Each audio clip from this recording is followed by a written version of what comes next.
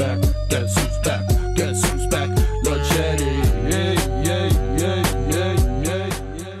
Load shedding has plagued South Africans for 15 years due to Eskom's inability to generate enough power to keep the lights on. On top of load shedding, the cost of electricity has soared over the past 10 years. Some Capetonians have decided to take matters into their own hands, namely with solar.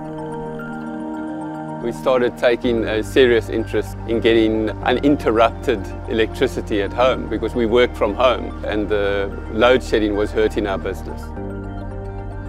However, these systems don't come cheap. The entire system cost us just over 200,000 Rand, including installation and registration with the city. We were paying for electricity between 3,500 to 4,500 depending on the season, summer to winter, and now I never spend more than 500 Rand a month. Another resident in Bloberg says solar has been a huge investment. I got some horrendous bills, like honestly horrendous. And I just said, no, I want to be rid of Eskom as much as possible. I was spending 5,000 to 6,000 a month. I'm now spending 1,000. I'm saving 4,000 to 5,000. If you assume that I'm saving 50,000 Rand a year, that's 50,000 times 6 is 300,000. I'll pay it off in 6 years. But what is the local government doing to help residents? In February of this year, Cape Town Mayor Jordan Hill-Lewis announced that the City of Cape Town will be procuring energy from private companies. I am very proud to announce that the City of Cape Town is opening its first round of procurement of power from independent power producers. The tender documents for this procurement will be made available on the city's website today. And in fact, they are already up and available this morning. To see all of these projects constructed and connected within the next 40 to 50 months. We understand that the construction period is a long period, and that's why we've got to start early. The city uses 2,000 megawatts a day. You saw today we are procuring 300 megawatts. So the more that we can reduce our reliance on Eskom, not eliminate it completely, but reduce our reliance on it, the more that we can secure our own electricity supply and do away with load shedding over time. And the other huge benefit, as you heard the Minister say today, is the price. The price of these renewable projects is a fraction of the cost of Eskom power.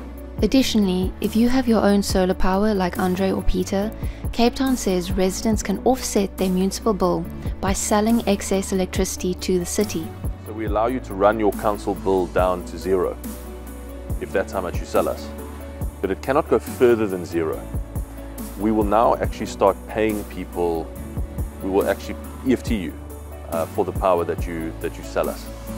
So that will really, I hope, also be a game changer to say now you can not only run your bill down to zero, but you can actually get real, concrete financial return for the power that you sell us.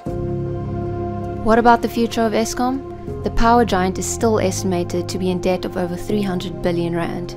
But national government is also currently procuring bids for solar, wind and gas projects, which it aims to connect to the grid by 2023.